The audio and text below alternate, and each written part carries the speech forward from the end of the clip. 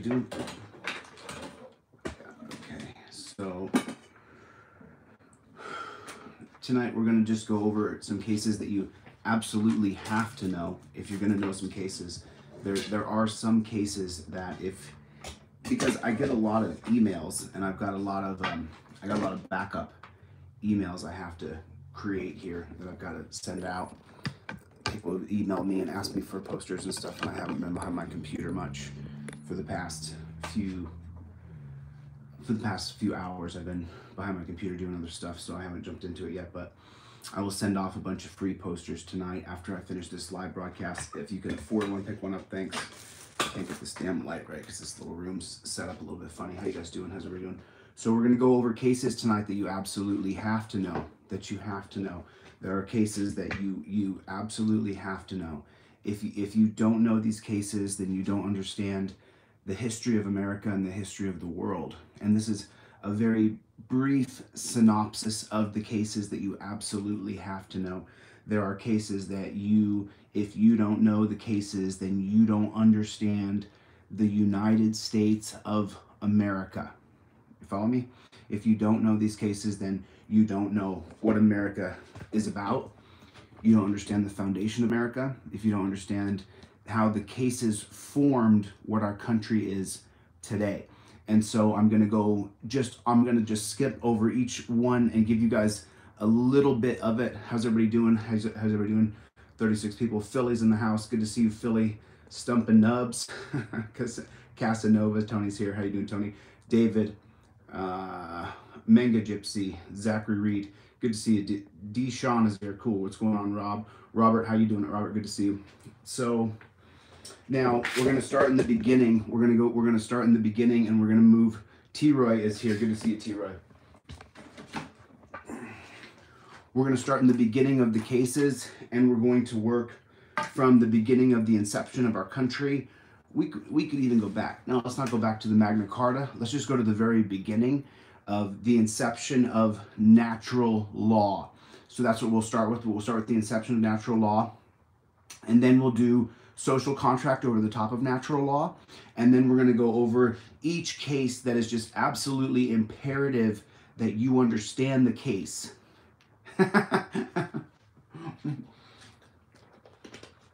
Is that so hard to understand? Where is everybody from? Can you guys type in right down there where everybody's watching from so I know where everybody's from? Because there's specific states that created certain nuance in our country. I guess it's the best way to say it, certain nuance. So let me know where you guys are from. New Mexico, natural law. Southern Oregon, Colorado. Good to see you, Colorado. Or South Dakota's in the house. Eagan, Minnesota. I'm going to be heading to Minnesota pretty soon. New Mexico pretty soon. Texas. I've got some traveling to do here over the next little while. I'm just getting a couple things in order. This shirt just came out of the dryer. It's time for new shirts coming this week. I cannot wait. My God, I need a new shirt. I've had the same shirt for months. Los Angeles, Yorkers, Massachusetts. Okay, so that the people who are watching this on YouTube aren't too horrifically bored, let's jump right into cases that you absolutely... That's obviously a fire truck. I can't control that. So let's jump right into cases that you absolutely have to know, things you have to understand about our country. So I'll do a very, very quick civics lesson so you can understand the basis of America, just the very base, so you understand what the hell this country is founded upon. Okay, so now in the beginning, you're going to have a guy named John Locke. He's going to be born in 1632. You've heard of the term all men are created equal. Well, you can give that credit to John Locke, the founder of natural law, or it's called Lockean theory, L-O-C-K-E-A-N, Lockean theory. And what John Locke is going to do is give the basic principles of life, liberty, property. You have the right to have liberty, you have the right to have a life, and you have a right to own private property. You have that right. So he's going to come up with that, and that's going to be the basis of our entire Constitution. Our entire Bill of Rights is based on John Locke's philosophy of natural law. Your life is as important as my life, and just in case you didn't know, back in 1652, 1653, that idea wasn't very popular with kings and royalty who didn't want for your life or your brother's life to be worth as much as the royalty's life. So he wasn't a necessarily popular figure for that regard that your life was as much as worth as royalties. It doesn't matter how famous or royal the person is, your lives are equally valuable. You have as much to right to life as that person over there does. And that's why a lot of Lacan theory and Hobbes and Jean-Jacques Rousseau, it's always like, if you don't do this, then to the death, right? Really, I'm not kidding. I'm not kidding. And then we're going to get into the next part of so natural law is going to state that you have a right to life, liberty, and property, and that you're born free. Well, then Thomas Hobbes, who's around the same time as John Locke, comes up with this idea that says, well, if we're all free, then what will happen is I'll end up, killing you and taking what you have because I coveted those things. Thou shalt not covet. Right? The reason why that's a commandment in the Bible is because when you covet what someone else has, you can kill that person and take it because you're free and your life is your own. You don't have to live under anybody else's rule of law. You are free. That's what natural law is, a dirty, gritty thing. It's not, natural law isn't some shining diamond of purity that you put up on the windowsill for the sunlight to gaze through. That is not natural law. It's a very rough and tumble idea of the building blocks of a society. Now, Jean-Jacques Rousseau is going to come in 1712, is going to die in 1778, something like that. Always check my years because I have dyslexia and sometimes I mess up silly years. Really, I've made some silly mistakes. So anyway, but the point is I'm pretty sure he's 1712, and he's going to work on top of Thomas Hobbes' social contract to smooth out the rough edges of what natural law is. You can do anything you want if I'm free. I'll just take that house of yours because me and my sons are stronger than your sons, and we'll just take that. That's what we'll just do. We're free to do it. What Thomas Hobbes comes up with is Bellium omnius contras omnia. That's Thomas Hobbes' famous saying of a war of all against all. And so then Jean-Jacques Rousseau is going to come in and say, hey, Hobbes, you got some good ideas here, but we don't want to be led by a monarchy. We want small little democracies that are homogeneous, that are all the same kind of people together. And so he's going to have the idea of a democracy based on the rule of law, that we all agree to live under a certain amount of rules of laws. And that way we won't have Bellium omnius contra omnia, which is Thomas Hobbes saying of a war of all against all. You don't want to live like that. That's why I said if there's a revolutionary war here, I'm leaving. If there's a civil war here, I'm leaving. I'll come back when it's over to reestablish the basic philosophy of natural law and the social contract. I'll be back to reinstitute the Constitution. I'm not going to die because you're a moron and think shooting people is a good idea in a revolution. I'm out. Even though Thomas Hobbes endorses the idea of a revolution once the revolution has begun. Thomas Hobbes says that if there is a revolution, then you should not join it. You should not start a revolution. But if a revolution has begun, then Thomas Hobbes says you're not in sin if you join the revolution. They're all biblical. It's all, anyway, so there's the basic foundation. And then the third philosopher who's going to come in is Montesquieu. And Montesquieu is going to write a book called Spirit of Laws. And that book is going to be published in 1750. And this is the book that Thomas Jefferson and James Madison are going to pretty much try to copy as much as they can from it to create the checks and balances system of our government. Okay? And the checks and balances system of the Spirit of Laws of Montesquieu. So you got Locke, you got Jean-Jacques Rousseau and Montesquieu. And the checks and balances system is the idea that we have three separate branches that check and balance on each other. That's the basic idea. It doesn't work out. So now then you say, okay, well, so there's the basic structure. So when you hear Article 1, Section 2, that's just talking about the congressional branch of government, the second article, right? Section 2. So Article 1, Article 2 is the executive, Article 3 is the judiciary or the federal branch, the Supreme Court. So now the cases that you have to know that work for this system, for this legal system to work, the system is called, it's a jurisprudence system. It's a jurisprudence system. That's the theory of law that we live on, is jurisprudence. That's a big word. Someone should drop that down in the comment. That's a big word, the jurisprudence. That's the theory of the law. And you get into all kinds of stuff from there. But the cases that you absolutely have to know, you have to understand the foundation of America.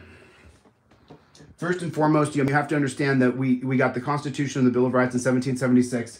It's going to be ratified in 1791. You have to know that. You have to know that little tidbit of information right there.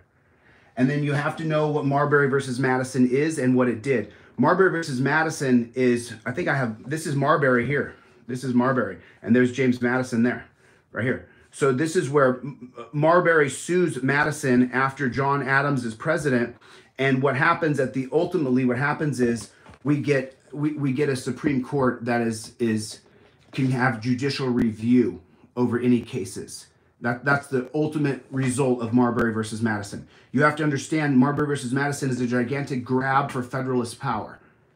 You have to understand that. And now that I'm giving you the precursor of where to look, you have to begin research and you have to educate yourself. I don't want to go off on a tangent. Let me just stay on the cases. So you have to know that Marbury versus Madison is the reason why our judiciary has so much power over us. Why the legislators, Article 1 of the government, Article 1 is the congressional branch of government, the people that we elect. The power of the people is supposed to be through the congressional branch of government. Makes a lot of sense because these guys write laws and then the president signs the laws into effect. So the people that we vote in, those people should have the power. Unfortunately, the Supreme Court can veto what those people say. You see, the Supreme Court can override what these people say, and the Supreme Court says, the Supreme Court says that they are acting in the name of our rights. But yet the Supreme Court can veto what Congress legislates. 9 unelected people that have absolutely nothing in common with you and me, who say they're working for our rights and have done nothing since the beginning of the court except for to try to diminish our rights, starting with Marbury versus Madison. You have to know that. You absolutely have to know that case. So now, also there's, I talk about Jeffrey Kaplan all the time, but watch Jeffrey Kaplan's Marbury versus Madison video. He does a 45-minute video on it. It's really good. So now right here, as you move forward, you have to know Martin versus Hunter's Lessee. You have to know this case. You have to know what happens here. What happens here is the Supreme Court takes the right over any cases that have to do with your civil liberties. So this is about property being taken from a British soldier. The fundamentals of the story of the case isn't as important as you understanding that in Martin versus Hunter's Lessee, they said that we are the arbitrators of your civil rights. We are the only people who can do cases about civil rights. We can have federal courts too, but we are the ultimate deciders. The 9 unelected personnel, we are the ultimate deciders of all cases that have to do, and this is about to do with property. And remember what I said? Everything is based on John Locke's theory of life, liberty, or property. You see? So now it's starting to, now do you see how it starts to come together for you? So the Supreme Court says that John Locke's theory of natural law, that everybody has a right to life, liberty, and property, if it's a case about private property, that you have here, your freedom standards, right to have your home, then if there's going to be a case about property, we are the only people who can hear that case. Do you follow? So it all starts to come together for you so quickly. It all starts to come together for you so quickly. And so, one of the most important things you have to remember about John Locke, and you can put this into your search engine, whichever one you use, John Locke's theory was that liberty is far-reaching, that liberty, your freedom, goes miles before it's taken. He is not about you going to a dungeon, and that's the true founder of the philosophy of America is John Locke's theory of natural law. So then you have to go into Johnson versus McIntosh here. So in Johnson versus McIntosh, this is a really, really wacky case. And this is the case where this goes back to the 1453 palpable. Let me say it properly. Oh, shoot. I actually just wrote it right here.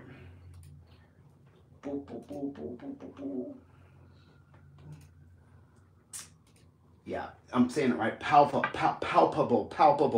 This case here, Johnson versus McIntosh, this goes back to the 1455 palpable, and this is where it's going to truly create the idea from Pope Nicholas that the Portugal and Spanish slave trade is perfectly viable.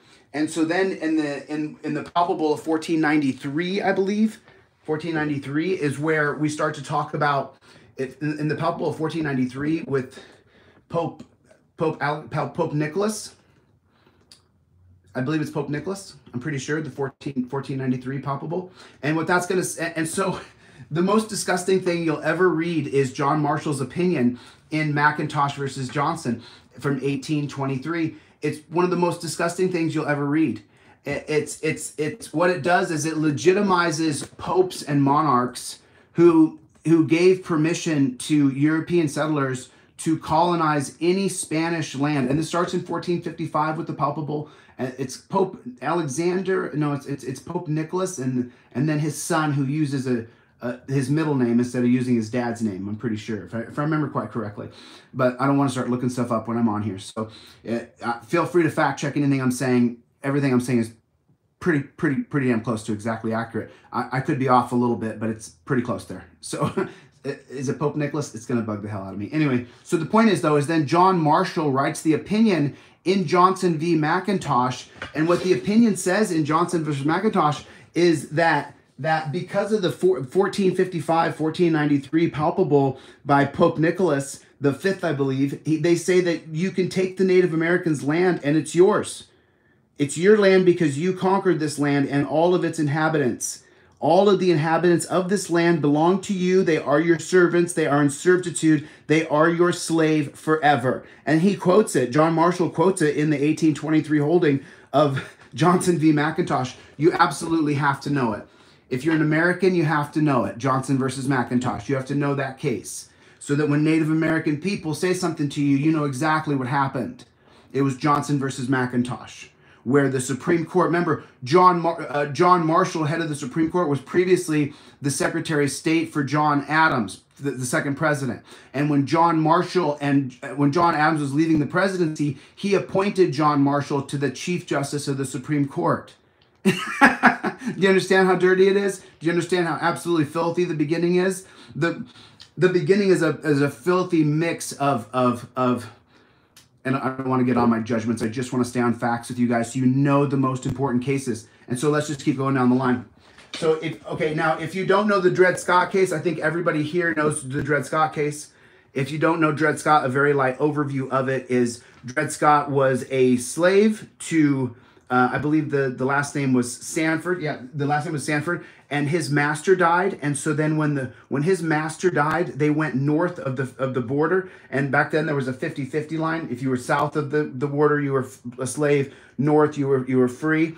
And so then he went above to Chicago, to Illinois, to bury his master. And when he got there, he announced to the master's widow that he was free. I'm a free man.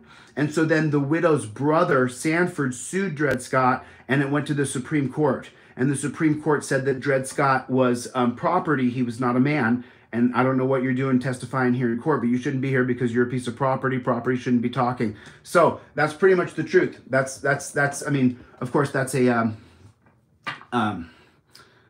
yeah, that's it. No, that's it. They say he's property. So that 1455, that 1875 holding of Dred Scott, that's going to kick off the Civil War. It's not going to quite begin the Civil War. The Civil War is going to begin when John Brown in 1859 is going to ask his best friend Douglas if he wants to go with him to go and raid Hopper's Ferry. And Frederick Douglass says, no, I'm not going to go with you, bro. I'm not going to go with you. You're crazy. Because John Brown is so pissed off about the Dred Scott holding that he then goes and attacks Harper's Ferry in 1859. He sits in the jail for a month and he writes this big long thing, and then he gets hung. And so then that is the spark for the Civil War, just so you guys know. How's everybody doing? How is everybody doing? Good to see everybody. So then as we keep going down the line, you have to know Cruikshank. You have to know the Cruikshank case. You absolutely have to know this case.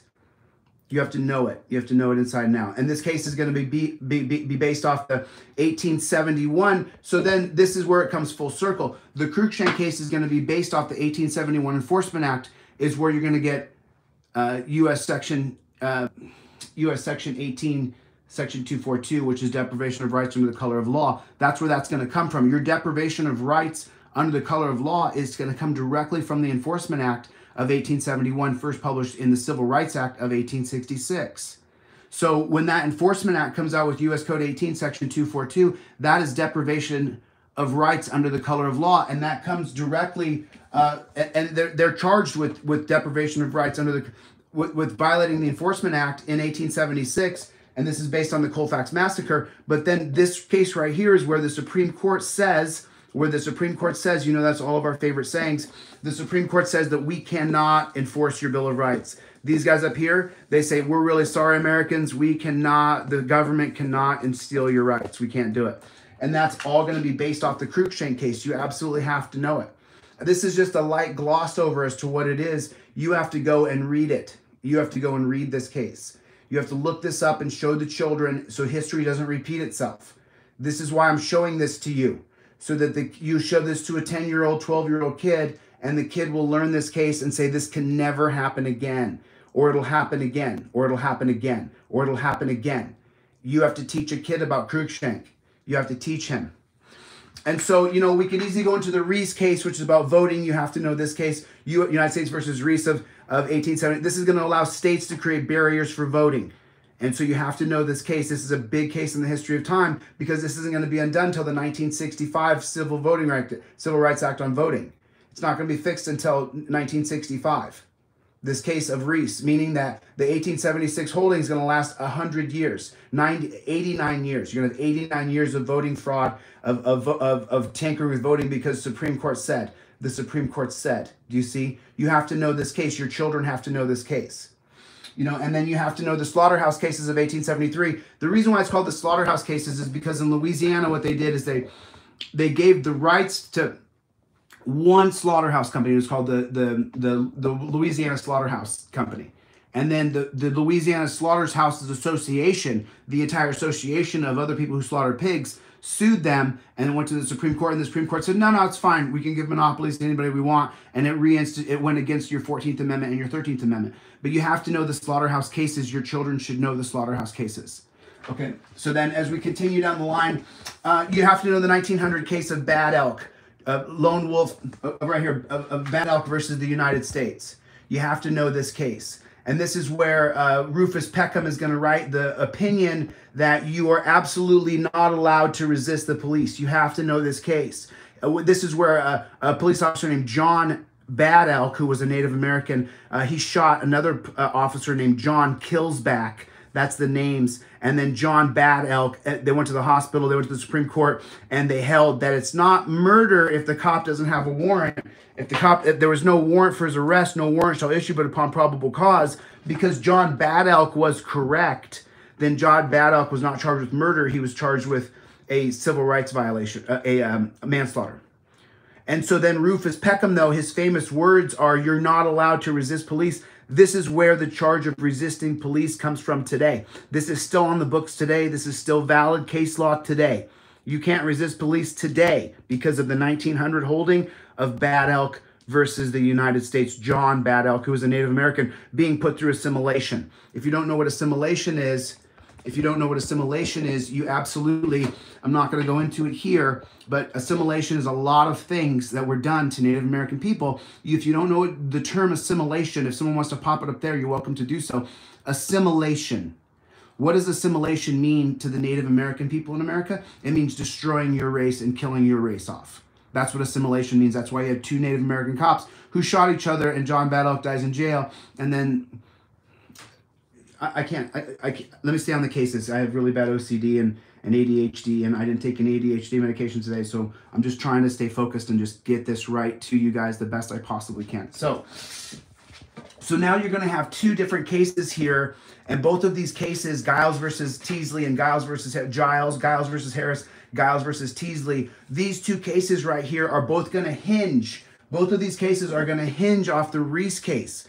The stare decisis, the jurisprudence. So the jurisprudence is the entire theory of the law, but the stare decisis, the case precedence, is going to be based on United States versus Reese, which we talked about, which the Supreme Court allowed the states to create barriers to voting. Literacy tests, poll taxes, all these things that you've heard about in the past. Well, now this is an actual application of them, because then in Giles versus Harris and Giles versus Teasley, this is where the Alabama State Registrar, the actual just like in any state today, there's an Arizona Board of Registers, and this is the same thing. So Giles is a guy who has voted in Alabama every year since, of course, 1870, since the 15th Amendment made it legal for black men over the age of 21 to vote. So that's how the 15th Amendment gets bastardized. In 1870, black men over the age of 21 can vote, but then in Reese versus United States, the states can create barriers to voting just 6 years later, 6 years after the 15th Amendment is passed. And so then what happens just 30 years later in Giles versus Harris, so he sues Harris, who's a member of the board of the Alabama State Registers, and he loses. He's backed by Booker T. Washington. He's the guy that pays for the lawsuit. Even though he's known as an Uncle Tom, remember, he gave his speech, The Atlantic Compromise, in 1875. After 1876, before the Cruikshank holding. So now, as you continue forward here, he's then going to back him here, and these are voting rights cases. You have to know them both, that Jackson Giles was a black man who sued for a civil right to vote. In 1903 and 1904, he lost in both years to the Supreme Court. Are you shocked? I'm not shocked one single bit. These are Supreme Court cases you absolutely have to know. You have to know these cases. So then we're going to continue on. So the whole thing with our government, and this is what you've seen time and time again, is when you make a deal with the government, the idea is once we sign a contract, the 14th Amendment, the right to contract, you and I have locked in that contract, and that is our civil right to do so. You want to make a deal with me, and you say, hey, Chille, I'll hire you to do this, and I sign the contract, and you say yes, and then there we go. We have a right to contract from the 14th Amendment, 1868, equal protection under the law. How's that? What's going to happen next? We've made treaties with the Native American people because as we started to kill off those people, and we did it through horses, but that's another story. Then right here in Lone Wolf versus Hitchcock, this is Chief Lone Wolf he's going to sue the United States government because Chief Lone Wolf is going to sue Hitchcock, who's in the government, and the reason why he's going to sue him and because they're violating the treaty that gives the Indians, the Native Americans, their sovereign land. You have to know this case. This is the case that truly decimated the Native American culture in America because it took away their land. They then were issued a certain allotment of acres of land, and then anything outside of that fenced-in area was then called surplus, and the United States government gave it away or sold it to new European settlers coming to the United States in 1903. I mean, we're still a very young country. We saw people settling in 1900s. You have to know the case of Lone Wolf. Hendrick versus Maryland. You have to know this case. This is what allows your state to create traffic laws. That allows you, that's why there's a California DMV. That's why there's a New York DMV, because of Hendrick versus Maryland. This is what allows the state that you live in to create the Arkansas Department of Motorized Vehicle. Very important. It's a historic case that very few people take the time to research and read and learn. Your children have to know the case. The case eventually, I don't know, I don't want to get lost on solutions here. The 1919 case of Cynic versus United States. You see the funny spelling of the name Cynic? Because I believe it was Charles Cynic and Elizabeth Bayer. Cynic is S-C-H-E-N-C-K. Very a foreign spelling. I don't know how to... Anyway, the point is Charles Cynic it goes to the Supreme Court for handing out pamphlets that say assert your rights, and Oliver Wendell Holmes is going to write the famous saying, you can't scream fire in a busy movie theater, when the pamphlets that Cynic is passing around say assert your rights, do not go to war, the 13th Amendment abolishes slavery, do not go to war, assert your rights. Okay?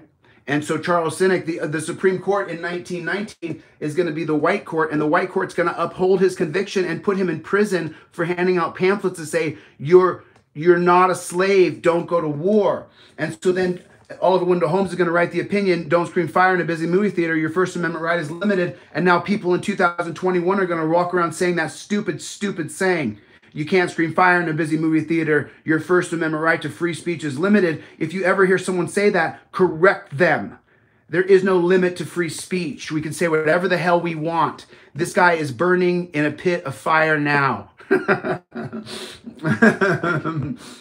As you guys know from my Catholic upbringing, I can get biblical on their ass when it comes to the insults of where I think that they are down in the 6600th layer of Hades, burning with their bones turned to dust before Satan, and may hell have the fury of 1,000 women scorned. I swear, I could be a televangelical preacher. So now, as we continue down the line, you have to know the 1919 case of Cynic. You have to know it.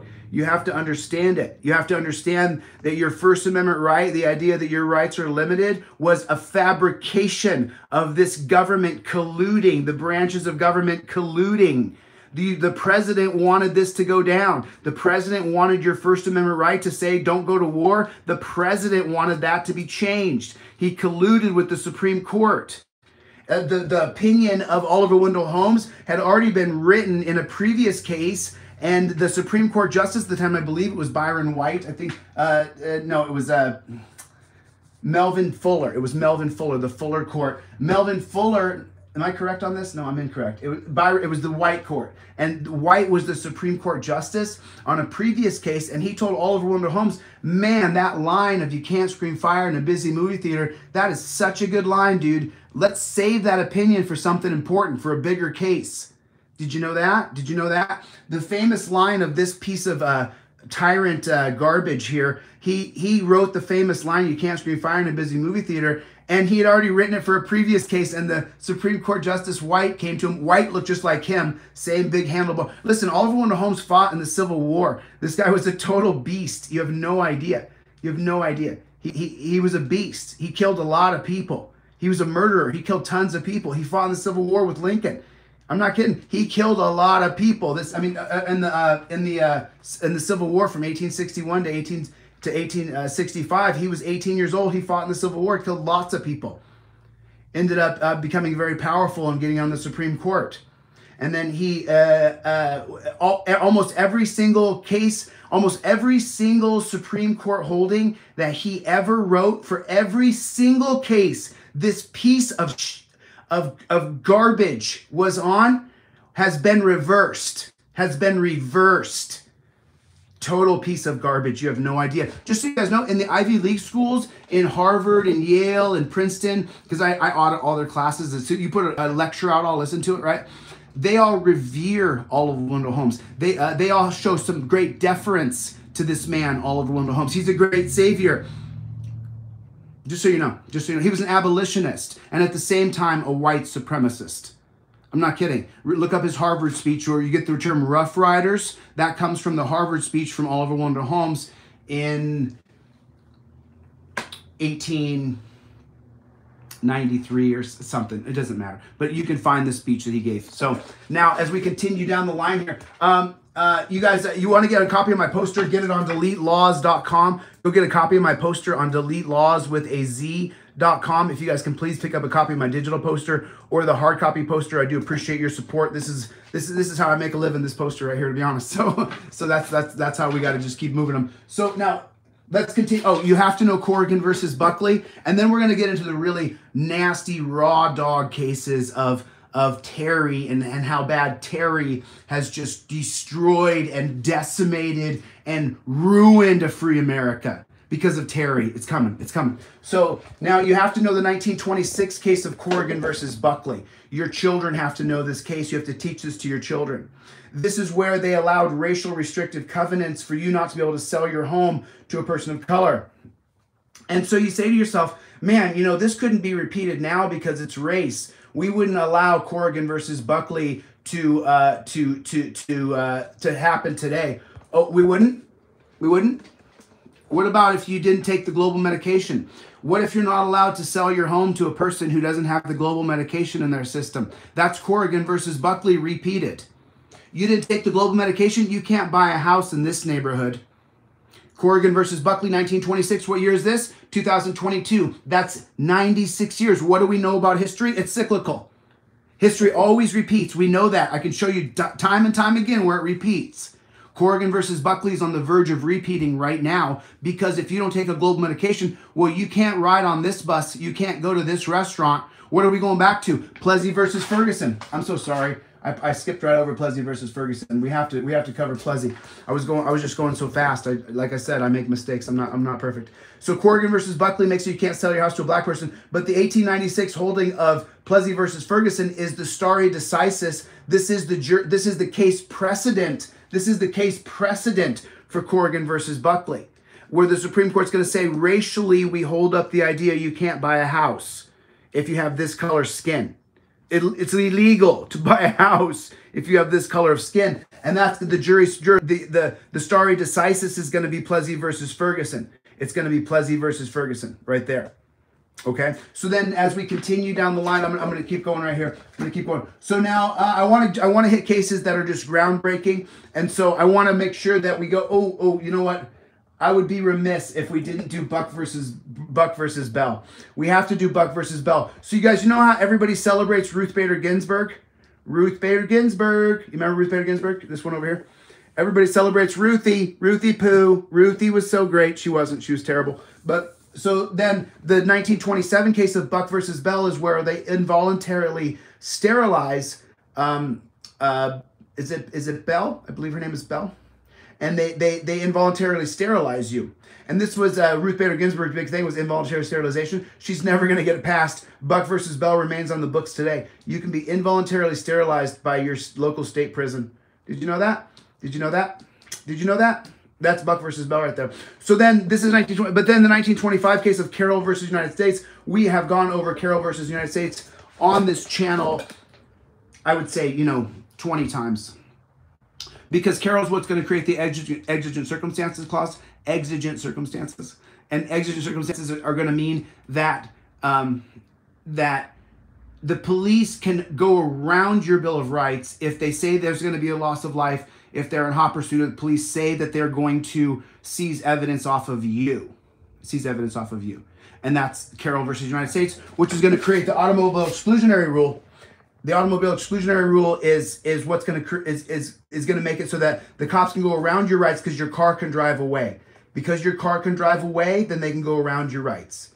Because alcohol is poison, and I've gone over this 100 times, because J. Edgar Hoover is poisoning the bottles of alcohol when he takes the head of the FBI in 1924. And then Carroll versus United States 1925 is going to be based on alcohol being poisoned because J. Edgar Hoover has poisoned the alcohol bottles with his G-men because they can't get a handle on it. And so then they create the automobile exclusionary rule where the FBI can just stop your car and search it without a warrant, violating your Fourth Amendment right to your basic standard of to be free in your person, houses, papers, and effects against unreasonable searches and seizures. You see how all those work together? They all work together. So now after the 1925 case of Carroll versus United States, everything's going to go straight downhill from there. It's going to go purely downhill because now all these cases here, United States versus Miller, 1939. Okay, so look. If there's a constitutional scholar out there who wants to start a conversation about United States versus Miller, that's a conversation worth having because that's going to uphold the 1934 National Firearms Act. But in United States versus Miller, the appellee, the appellate person, the guy being charged, Miller, Jack Miller, he didn't have a lawyer. There was no argument done from the defense on Miller's behalf. The government pushed through a mandate that they only had one side of the story in United States versus Miller, which is the very beginning of creating legislated gun control that the unelected Supreme Court. So let me just give you guys a synopsis of the United States versus Miller so you understand. Just so you understand what happened and why United States versus Miller has to become a conversation within the Second Amendment community.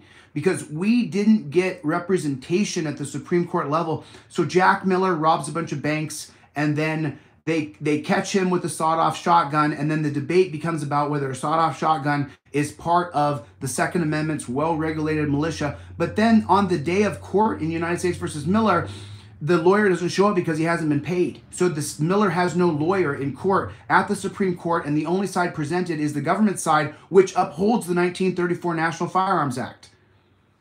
You have to understand United States versus Miller. I'm giving you little breadcrumbs here, giving you a map to look at. You have to look at, if you're a crazy gun nut and you don't know how United States versus Miller was created, you, my friend, are doing America a disservice because you have the passion and the fire to change it.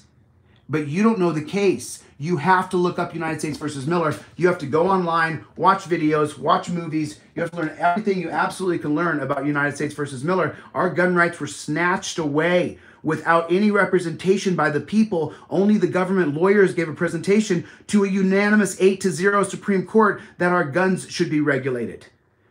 What does thou shalt not be infringed have to do with regulation? Those are two completely different things. So Then as you continue, you have to know Korematsu versus United States. You have to know this case. I mean, I'm just grabbing some cases here because each one has valid merit. So United States versus Korematsu, this is where Korematsu sued the United States after FDR locked him up in a concentration camp. He built concentration camps in America and locked up 100,000 Japanese people. In 1942, he did that to Korematsu. Korematsu sued, went to the Supreme Court, and the Supreme Court said, no, it was not racist at all. It was not based on violating your constitutional rights, based on the 14th Amendment, equal protection of the law, regardless of the color of your skin. And so then FDR is found, they say no, because he's appointed 7 of the 9 Supreme Court justices. Okay, 7 of the 9 Supreme Court justices he appointed. So then you have to know Brown versus Board of Education that desegregates America. It is not done because he's a great humanitarian. It is done because he knows he can't control the millions of black community members there are. And so he desegregates to try to assimilate black people like we did the Native Americans, and read about assimilation is what he did. And then we have, after that, we have Terry versus Ohio, which is going to put officer safety over all of your rights. Over all of your rights. So it's just, how many years is it? You got Brown versus Board of Education in 1954. And then 1954 to 1963 is not even 9 years before cops can run up and grab you. Before cops can run up and grab you. Just 9 years between Terry versus Ohio and Brown versus Board of Education. The laws didn't change where cops could run up and grab you before 1954. But then after 1954, just takes just 9 years. And so what are the precedents of history? You got the 15th Amendment's going to pass in 1870 to give black men over the age of 21 the right to vote. In 1876, the government's going to say, we can't enforce all your rights. Sorry. Just took 6 years. Just took 6 years for this to go here. If you want to take the 14th Amendment and go to the slaughterhouse cases, 1868 were the slaughterhouse cases. 1873 was the slaughterhouse. So 1868 is the 14th Amendment, equal protection under the law. 1873, the slaughterhouse cases make it so that it's completely overturned. You don't have equal protection anymore. So how many years is that? 1868, 5 years. So up here, when we go to Terry versus Ohio, we're looking at 9 years between Brown versus Board of Education and Terry versus Ohio. History always repeats itself. You're always seeing a cyclical pattern. It's taken a little more time with the modern era, and now it's going to go even slower because now we have the power, because we have the people assembling together and uniting. So we have to. So now, how long did it take for Brown versus Board of Education to overturn Plessy versus Ferguson? Plessy versus Ferguson is 1896. Brown versus Board of Education is 1954. Right? That's 58 years. 58 years between those two. Now, between Terry versus Ohio in 2022, we're at 54 years. So Terry versus Ohio to today is 54 years. We're on the cusp of change. We are on the cusp of changing this. Right? Because you know, as Pace versus Alabama is going to create legal racial segregation with relationships. You can't be with a person of color as your boyfriend or girlfriend. That's Pace versus Alabama. So that's 1883. Loving versus Virginia, 1867. Loving versus Virginia in 1867 is going to overrule Pace versus Alabama of 1883. How long is that? How long is that? 67, 77, 87? That's 90 years almost. 90 years, right? So that's how long it takes to overdo bad Supreme Court holdings. Bad Supreme Court holdings. And that's how long it takes. It takes lifetimes. So we're on the cusp of overturning Terry. We have to push harder. So then what Terry does is changes everything. So most of the laws have been created, as you've seen, that are really based on a lot of race and stuff, and it's pretty disgusting. But then you have the mandate law of 1925 Carroll, which creates exigent circumstances, and that case is going to make it so that the cops can go around your rights if the circumstances are dangerous. You heard what I just said? The cops can go around your rights in Carroll versus United States if it's dangerous, if there's going to be a loss of life. If someone's going to die, well, then your rights don't matter. But if your rights don't matter, then more people are going to die. But if it's dangerous, from Carroll versus United States, so then in 1968, in Terry versus Ohio, the Supreme Court, really the Supreme Court personnel, they're the ones who create the idea that officer safety was the paramount issue in Terry versus Ohio, and that simply wasn't true. But you have to know this case. You have to know what it did. It strips away your Fourth Amendment right to be secure in your person, houses, papers, and effects. And the stare decisis of Terry then goes so that if officer safety is more important, well, then in the 1977 case of Pennsylvania versus Mims, you have to get out of the car in the name of officer safety. And that extends into Pennsylvania versus Mims.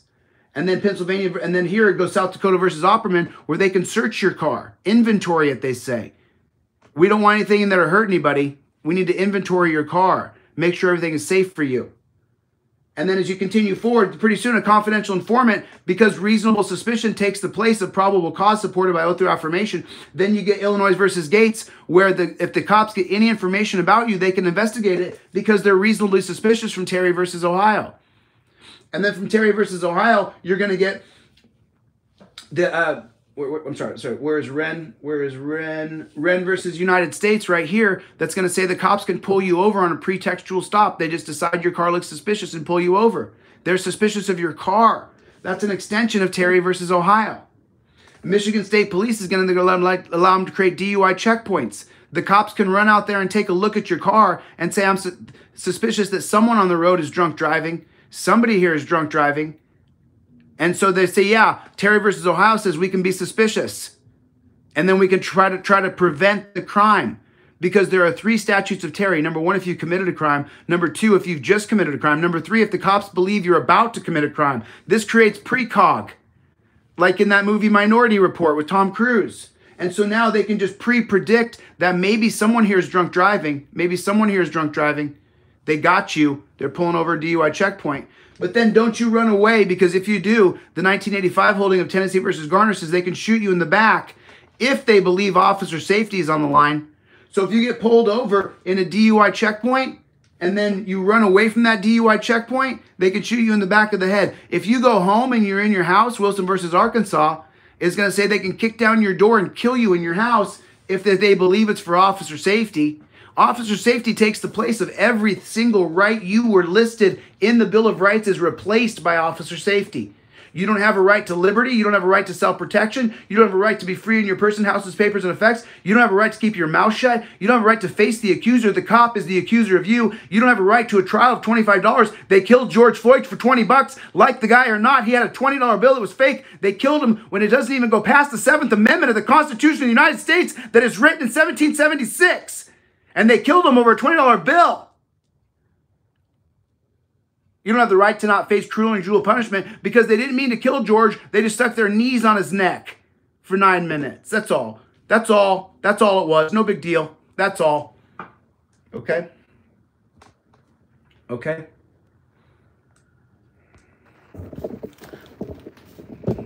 I'm not done.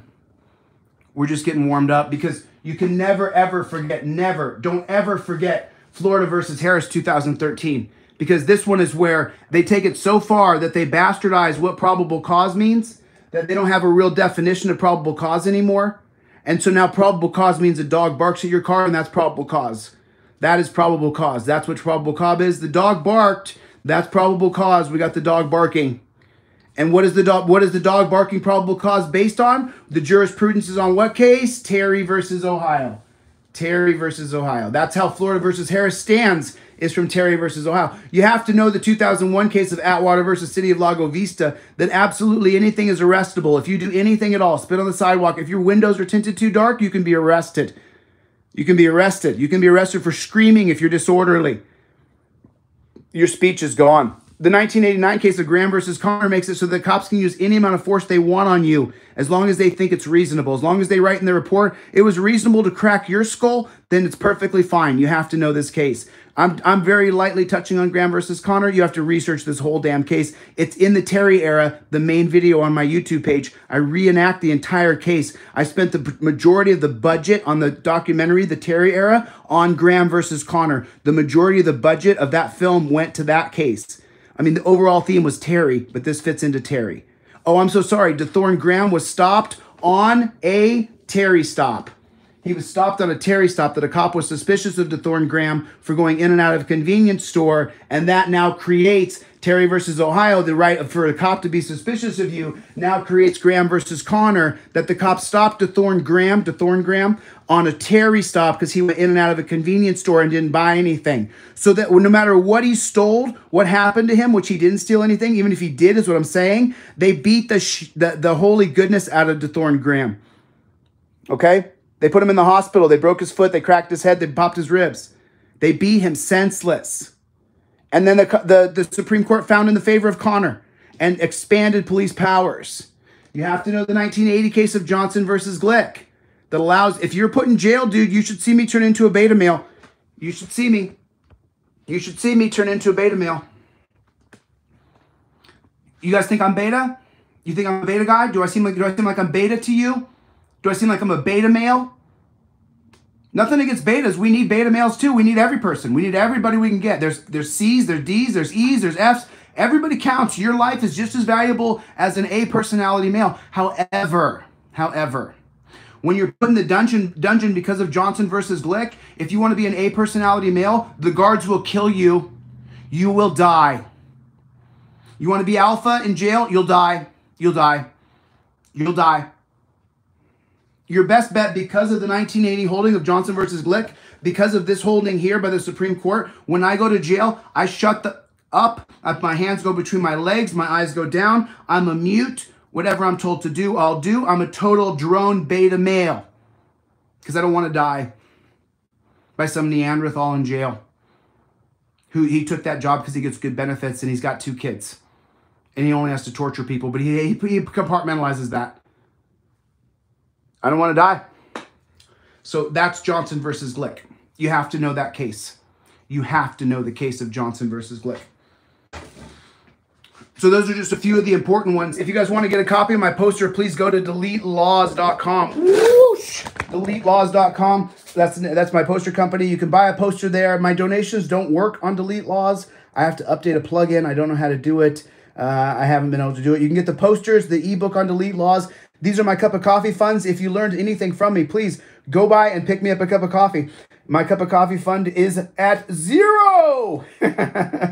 So if you learn anything at all from me and you want to buy me a cup of coffee, God bless you. God bless the United States of America. Thank you for your support. I appreciate it so much. These are my cup of coffee funds. Please don't be shy. I'm talking about a black cup of coffee from Starbucks if you're so willing. Thank you. Okay. Whoop, whoop, whoop, whoop. Okay. Cool. Oh, shit. Sorry about that, guys. There we go.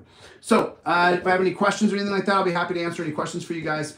You absolutely have to know these cases. This is coming up on 52 minutes. I'm going to try to keep it under an hour. So we only have 8 minutes left, and I'm going to jump off here. I'm going to be on here for 1 hour, 8 more minutes. I'm going to cover a couple more cases. Oh, you have to know Gonzalez versus Reich. You have to know this holding.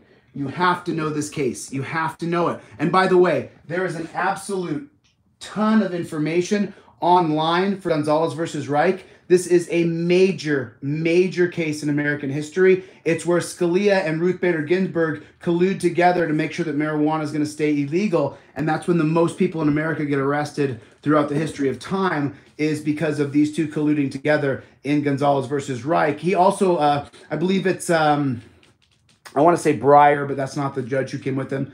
It's in the ebook. It's in the ebook. What's that other guy's name? Was it Kennedy?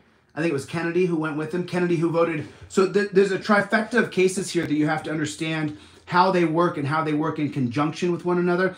It is absolutely disgusting. This goes back to the 1942 case of Wicker versus Filburn. That's not on my poster, but the 1942 case of Wicker versus Filburn, this is going to be the case that creates and establishes the Commerce Clause as being a major player inside of the legislator creating laws, the people who we vote for creating laws that go against us. They'll use what's called the Commerce Clause.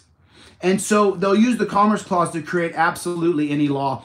And so that's how they try to close the door on medicinal marijuana in the year 2005 in the case of Gonzalez versus Reich. This is where Reich is I think she's a cancer patient, and then she sues the Attorney General of the United States, Gonzalez, who's working for Bush. And Reich says, hey, I have a right to grow homegrown marijuana after federal agents raided her house and took her plants and burned them. And the Supreme Court rules against her.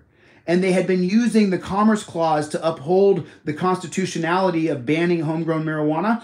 But in the 1995 case of Lopez, which is about guns, Scalia voted against using the Commerce Clause, and they won 5-4. Ruthie lost because she's a piece of garbage anyway, along with the garbage man here. No, I'm sorry about that, garbage man. I apologize for saying that. Along with this piece of garbage here, garbage men are good people. Garbage women are good people who work hard for their money. They were not appointed to their jobs like these two demons burning in hell today. So in the 95 case of United States versus Lopez, he says you can't use the Commerce Clause, outvotes Ruth 5-4. And then in United States versus Morrison, Violence Against Women Act, again, 5-4 decision where him and Kennedy vote to not use the Commerce Clause, and they outvote Ruthie Poo. And then right here in 2005 in Gonzalez versus Reich, he says, no, we're not using the Commerce Clause. We're using the Necessary and Proper Clause. You see? Yeah. You see, we're using this law. We're not using these ones because I can't use this because I'm a textualist. But when it comes to marijuana, I hate it. So I'm just going to say that we're going to use the Necessary and Proper Clause. And that's Gonzalez versus Reich, where he writes a concurring opinion, different though, or dissenting, and he writes his own opinion that they're using the Necessary and Proper Clause, when really this is written on what? The necessary, the Commerce Clause. They were using the Commerce Clause, not the Necessary and Proper Clause. So he just changes which legislation is being used by the powers vested in the Constitution that allow them, the legislators, to write that law. And he says, no, they're using the Necessary and Proper Clause. They weren't. They used the Interstate Commerce Clause, you piece of crap liar, for people who are morons, for people who don't know the difference between using the Commerce Clause and the Necessary and Proper Clause. When this was written, it was written using the Interstate Commerce Clause. You can't apply the Necessary and Proper Clause just because you want to. Demon, burning in hell. Demon. The only gun legislation passed by who? By who? Conservatives. The only gun legislation in America that's been passed has been by conservatives. It's a great big scam, guys. It's a great big scam. We need a third-party organization that we're creating now. We're creating it right now with the couple hundred people who come through here at a time. We're creating it right now. We're creating a new third party. That's what we're doing. So anyway, so that's what it is. You guys want to copy my poster, get it to Delete Laws. You guys, I gave you all my sales spiel stuff. All right, cool. If you guys want to jump in, do it. I do have about 20 people waiting on a list to send a poster out to. I will send you guys out free posters if you guys ask me for one. You guys can get one at DeleteLaws at gmail.com. I'll send you a free poster if you don't have any cash. I told one guy, he said, it's just so funny. People are just so funny. You know what I mean? It's no skin off my back to give you one for free if you don't have any money, dude. It just takes a little time for me to click the buttons. You don't have to. You don't have to say anything other than thanks and awesome, bro. Print this shit out. Go stack up your quarters until you get $30 worth, and go print this out at Office Max. And then the gift I gave you is worth it. Then it's worth it. Then you actually are talking about these cases, and you go back to this video that is 1 hour long, and you go, dude, he goes over all the cases. Let's just go listen to him talk. And then that's a conversation starter for your house. And I'm happy to be able to contribute that to you as people contribute to me. You see? You see how it works? It's cyclical. It's cyclical. Everything goes together. Everything goes together. Okay. Okie dokie, pokey smoky. Listen, I only have so many of me, so I've got a few letters about Brookside. I haven't got gotten the right letter yet. I did advise someone today about their constitutional rights on a marijuana case that I just showed him where to look. I can't give legal advice because I haven't passed the state bar yet, but I'll take the state bar this next year in 2022 in California, and we'll see. After that, I'll be able to give legal advice, and I still won't give legal advice. I'm not going to give legal advice on the internet. I'll tell you guys what I think. Here's the case law you should read. Here's what I would look at if I were you, but I can't give legal advice or I'll get in trouble. And believe me, the powers that be eventually will want to make me be quiet or try to limit the voice I have, for sure. Oh my God, I'm at 1 hour. I got to get the flock out of here. Okay, guys, listen, thanks so much for coming by. I appreciate it. Let's continue to flex our rights. So let me just give one last little thing, and then I'm going to get off here because I'll be at 1 hour exactly then. So when the police pull me over, you guys notice when I interact with the cops, right? I don't have to give away the dominion over my person. If you're a cop, you don't get to demand that I sit here, that I stand there, that I sit on the curb with you don't get to do that. Listen, I'm a full grown man. I'm over 40 years old. I agree to be detained in this little area. I do not agree that you have dominion over every single ounce. Oh, thank you for the super chat. Thanks. That's awesome. That's awesome. I'm going to get a Shure recorder that's coming up. You guys hit the like button. Take your finger if you would. Reach over and hit the like button. Just reach over and hit the like button. There's a like button either right there or right there. Reach over and hit the like button. So now here's the thing. When you get pulled over by the police, you don't have to give them dominion over every part of your body. I'm not going to sit down in the driver's seat because you tell me to. I'm agreeing to being detained. I'm not a felon. I don't have a felony on my record. I don't have a violent history. I've never assaulted anybody. That means from the history of my record, empirical evidence would tell you, Officer Joe Blow, that I'm not a danger to you or to society, meaning you have no probable cause to search my car. Going around the automobile exclusionary rule of the 1925 Carroll case. You don't have a right to search my vehicle because I've clearly identified that I'm not a felon and that I'm not a danger to you. I'm agreeing to be detained in this area. That doesn't mean I have to submit to everything you tell me to do. You're not my daddy. You're not the boss of me. You're not going to tell me, this is my stop, I'll control it. No, you don't control shit. You are a public servant. I'm here with my rights, meaning that I am the powerful being here. I don't mean I'm alpha where I'm alpha over that guy, which I am anyway. That's not the point. I mean, I'm alpha with my rights. I'm the citizen. I'm the winner here. You're the public servant serving me and my rights. That's your job, copper. Your job is to serve me and my rights. And you're supposed to fight for every single right that I have. That's why you took an oath to the Constitution when you became a police officer, not a law enforcer. That is the founding fathers, if they heard the term law enforcers, would roll over in their grave. They never wanted law enforcers in America. No one ever in the founding of our country said, hey, let's have people and call them law enforcers. No. So when you get pulled over, you explain to the cop, I'm agreeing to be detained here. That doesn't mean you have dominion over my person. You're not going to lock me in shackles and hurt me and torture me with those shackle cuffs because you're pulling me over for a traffic violation that you're claiming I did, which is some ticky-tack nonsense, so you can pull me over. Okay? So with that being said, I want you to be empowered the next time you deal with a cop and explain to him he doesn't have dominion over me. I looked up what dominion means, and that means I'm subservient. I give up my sovereignty to you, and I don't. You're not my daddy. And I will not just bow down, kowtow to you because you put on a badge and wear a gun and you follow orders like a real champ. You beta. So, all right. All right. Okay, I'm at 62 minutes. I better get the hell off here. So now you guys know it. Please go by and pick up my poster on delete laws. I really appreciate it. I really haven't sold any posters this week. Just 2 posters, I think, you guys. So I gave away about 50 so far. I got 20 more to give away. I don't care if it's 10-to-1 ratio. I'll continue to give them away. But a few people, if you guys could buy a poster, absolutely amazing. Thank you. I appreciate it. Thank you so much. All right, I'm going to get the hell out of here. It was really nice talking to you guys. I appreciate it. DeleteLaws.com with a Z. If you need one for free, DeleteLaws@gmail.com. Okay, cool. Thanks, guys. I'll talk to you soon, and we'll see you next time. Later.